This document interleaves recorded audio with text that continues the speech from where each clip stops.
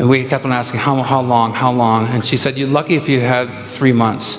The tumor is erupting out of her breast, across the meridian, invaded her sternum, and went into her liver. So we had a circle meeting. Many of you have had this. We planned for her funeral. She chose a pink dress, bought the cheapest coffin that she could find because she was going to Jesus. There was a lot of tears.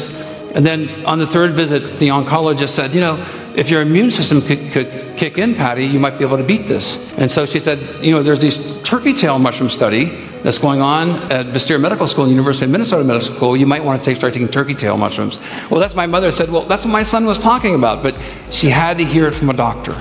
So my mother started taking turkey tail. She was on Taxol briefly, had a horrific reaction, refused to take it, and then she was taking Herceptin, a wonderful drug. Well, that was in June of 2009, and I'm happy to say she crossed the 5-year disease-free period. She's totally cancer-free.